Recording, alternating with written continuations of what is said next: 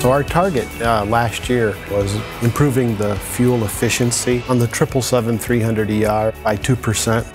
2% seems like a fairly small number, right? But think about an Olympic sprinter. To shave off a few hundredths of a second, they'll wear ultralight shoes to reduce their weight. We've taken that same scientific approach toward making the airplane more efficient.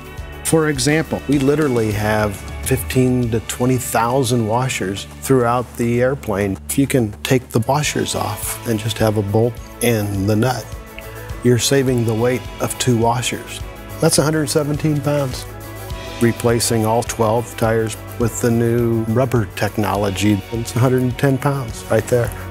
By eliminating excess compounds and sealants on the wing, we save another 100 pounds.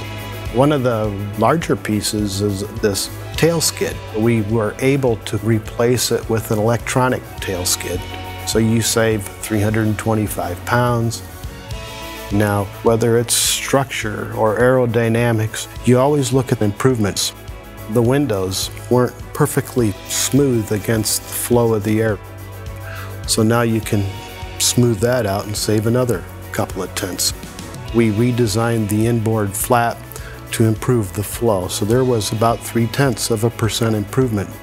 Every time you see a hard part to build, it's an opportunity. You look at proven technology and how do you improve that, make it lighter and make the flow more efficient. We're providing an aircraft that's more modern, more efficient to keep it fresh.